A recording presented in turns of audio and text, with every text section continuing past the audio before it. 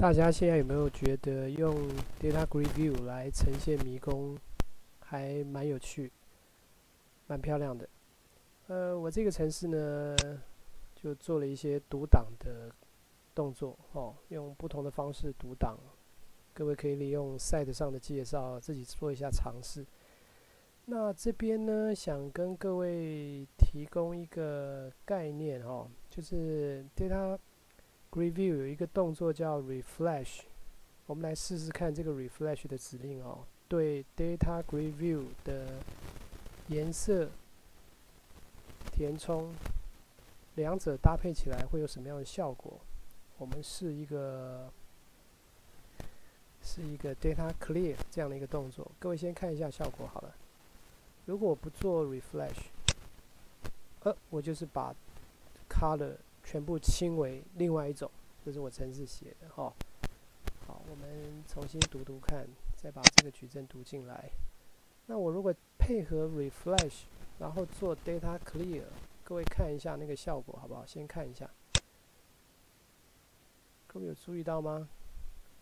如果没有做 refresh， 它其实就是把颜色换掉，马上所有格子都颜色换掉以后再重新呈现。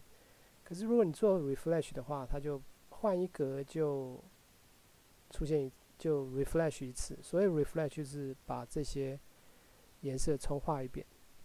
好，那我们就来看看它对应的程式码是长什么样子。把这个档打开。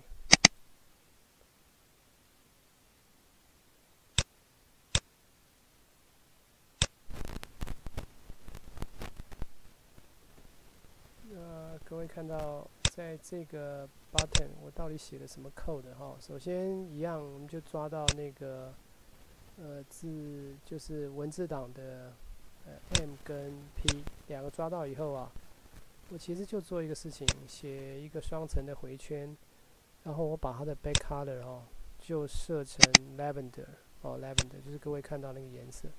可是我每设一格，我就做一次 refresh。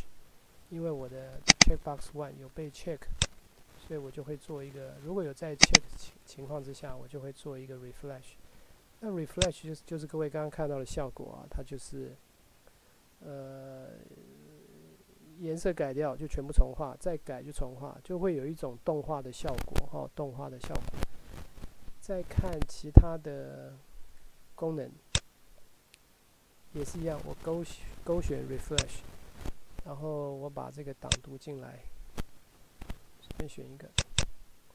好，它是一个这样子的档。然后我这边做一个 moving 啊，其实各位感觉一下，有没有看到？就是 random 会有格子被改成 lavender 的颜色。这个怎么做的？待会让各位看看程式码。好，既然是不定的位置。所以可见它一定有 random number 来 define 它的position。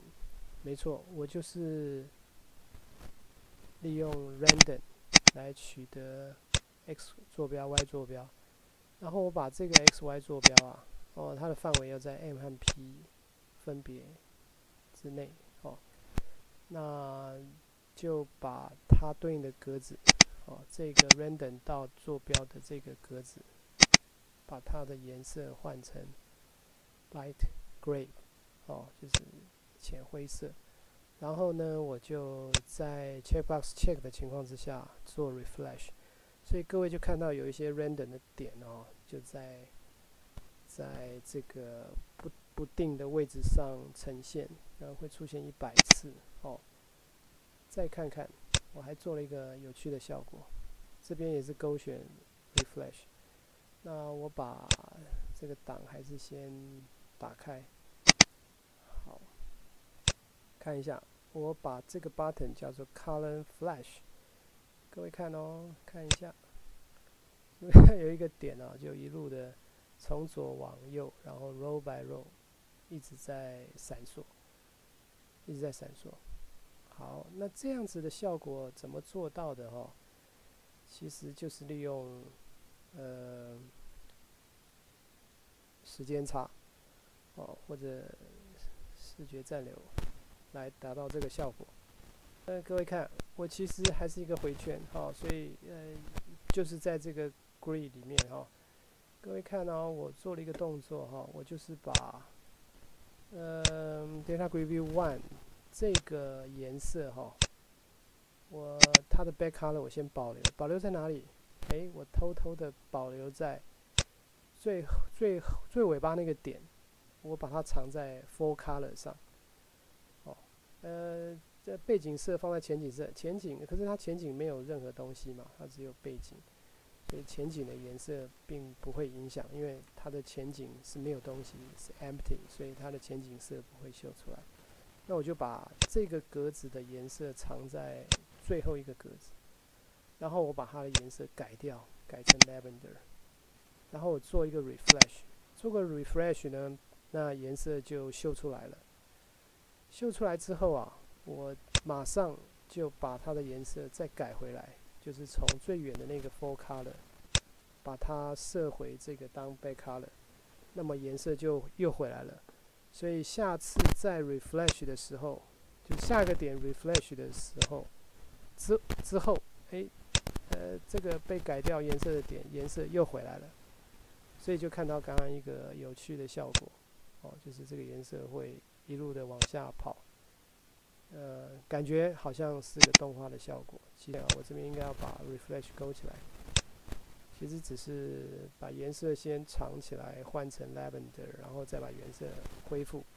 那 for 回圈一直去改下一个的颜色，所以好像这个 lavender 的色块一路由左往右，然后 row by row 的跑，非常有趣，对不对？